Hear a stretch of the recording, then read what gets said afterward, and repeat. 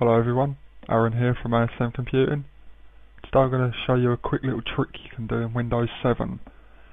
Now, in my previous video I mentioned how to use Windows Aero, that once you use it you can actually scroll through your tabs and applications if you've got too many applications open.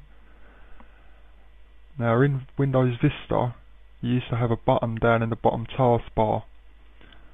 With Windows 7, which is what I'm using now, you can see there is no button down on the taskbar. As you can see, it's just all my programs. So the easiest way to get your applications into 3D Aero view is by holding the Windows key, which is between the Control and Alt button on the keyboard.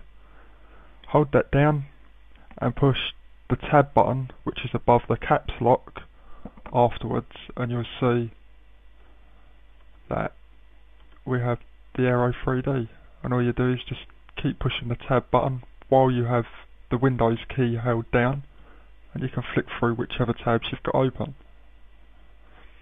So if I wanted to go to my desktop without nothing being open, I just simply go to the desktop eye view like this, let go, and now there's nothing open.